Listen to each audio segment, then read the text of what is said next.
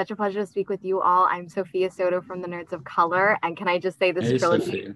was great. You guys did such a great job. Thank you so much, Sophia. Absolutely loved it. And my first question for all of you is, what year of the trilogy are you most excited for fans to see?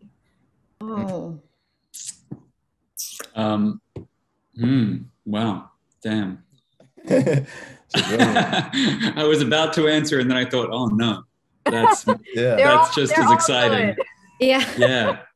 I think what we do find is though that as everything keeps adding on to itself, that like you've seen it, so like everything is better only because of what's come before it. So that's why I would have to say the last chapter is the most fascinating for that. Yeah. Definitely. And, you know, the last chapter, of course, has that big twist that I don't think anyone is going to see coming.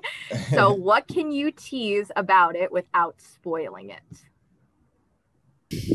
This is the challenge of doing these interviews. Yeah. How can we how can we tease without spoiling it? There are people in it. I can say that. There are people in it. Yeah. Yeah. What was your reaction when you found out the big twist? How about that? What was your reaction? I think, oh, wow.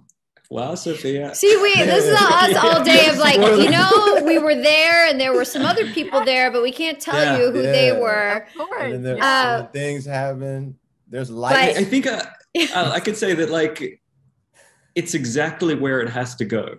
Yeah, that's well put. Yeah. Yeah. And what aspect of the horror genre is your favorite aspect? I love when people are running in horrors and then they trip, and it's like nobody tie their shoe in a horror film. I don't know if that's the answer to the question, Sophia, but I just always wonder why do they always trip? Just tie your shoes. It's okay. I think people are usually quite resilient in horror films. Like they can get wounded quite heavily and still have some abilities. I get a little scratch and like I'm out for the day. And the